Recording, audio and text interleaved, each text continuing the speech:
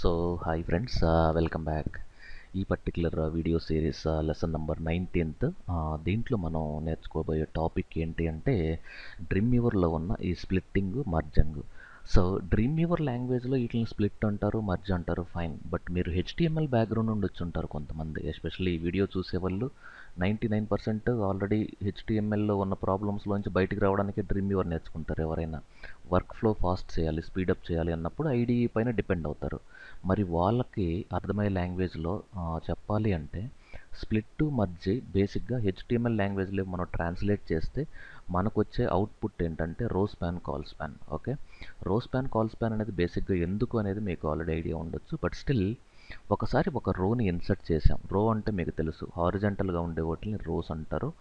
Columns అంటే వర్టికల్గా మనం create చేసే ఒక బ్లాక్స్ అని కాలమ్స్ అంటారు.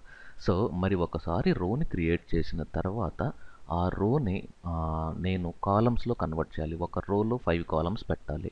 లేదు, ఆల్రెడీ 5 కాలమ్స్ ఇన్సర్ట్ చేశాను. ఈ 5 కాలమ్స్ అన్నిటినీ కలిపి ఒకే రోలోకి కన్వర్ట్ చేయాలి. అంటే it's a kind of opposite behaviour. So ఈ పర్టికులర్ టాస్క్ని మనం పెర్ఫామ్ చేయాలి అంటే డ్రీమ్వీవర్లో మనం యూజ్ చేయాల్సిన ఆప్షన్ ఏంటి అంటే స్ప్లిట్ మర్జ్. సో ఒక లైవ్ ఎగ్జాంపుల్ చూస్తే మీకు డెఫినెట్గా ఇది అర్థమవుతుంది. So let's launch డ్రీమ్వీవర్. ఇక్కడ మీరు టైటిల్ హెడ్లైన్ చూస్తే using split and merge.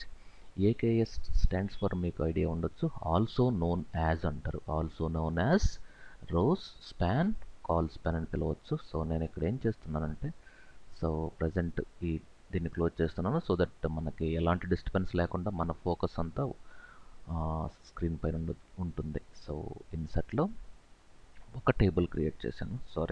Insert table.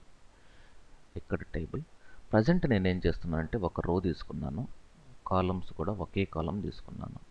అయిపోయింది, వర్క్ అయిపోయింది, కాలం తీసేసుకున్నాను. ఇప్పుడు నేను అనుకున్నది ఏంటి అంటే సో దీనికి కొంచెం మీకు స్క్రీన్ పైన కనపడాలి అంటే ఈ టేబుల్లో ఈ దీని డివిజన్ ఎప్పుడు కూడా టేబుల్కి హైట్ ఇవ్వకూడదు. ఎందుకంటే అది ఎస్పెషల్లీ హెచ్టిఎంఎల్5లో టేబుల్కి హైట్ ఇవ్వకూడదు. ఓన్లీ టీడీ అంటే టేబుల్ డివిజన్కి హైట్ ఇవ్వాలి. నేను ఇప్పుడు 100 తీసుకున్నాను. దీని బ్యాక్గ్రౌండ్ వచ్చి సో కార్పొరేట్ గ్రే తీసుకున్నాను. ఫైన్. ఇది బేసిక్గా ఒక రో.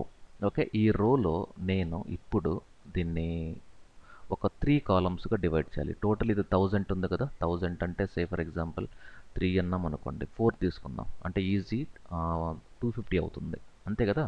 1000 రూపీస్ 4 మెంబర్స్కి ఇవ్వాలంటే ఒక్కొక్కరికి 250 రూపీస్ ఇవ్వాలి. ఫైన్.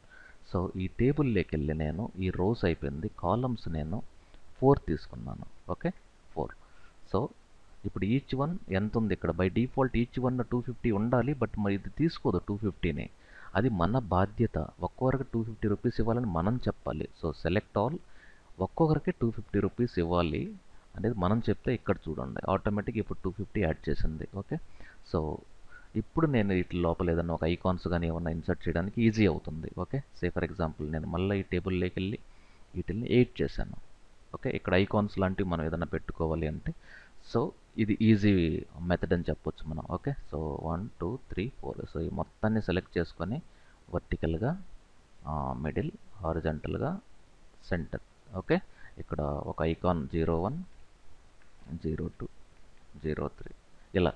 ఇన్ కేస్ నేను అలా ఇవ్వలేదనుకోండి, ఇక్కడ బ్యాక్గ్రౌండ్ ఐకాన్స్ పెట్టుకుంటే మీకు చాలా బాగుంటుంది. ఎస్పెషల్లీ మనకి ఈవెన్ మీకు ప్రోడక్ట్ గ్యాలరీస్ కూడా ఇది చాలా బాగుంటుంది. సే ఇప్పుడు నేను సెల్ స్పేసింగ్ ఒక 10 పిక్సెల్స్ ఇచ్చాను అనుకోండి, సో ఇలా ఉంటుంది. దీని అవుట్పుట్ మీరు బ్రౌజర్లో చూస్తే ఓవరాల్గా ఇలా ఉంటుంది. ఒక ఎస్పెషల్లీ మనకి ఒక సింపుల్ ఇమేజ్ గ్యాలరీ లాగా వీటిని ఎగ్జాక్ట్గా ఇదే సైజులో మీరు ఫోటోషాప్లో ఇమేజ్ని క్రియేట్ చేసి బ్యాక్గ్రౌండ్లో పెట్టినప్పుడు దానిపైన టెక్స్ట్ రాయొచ్చు.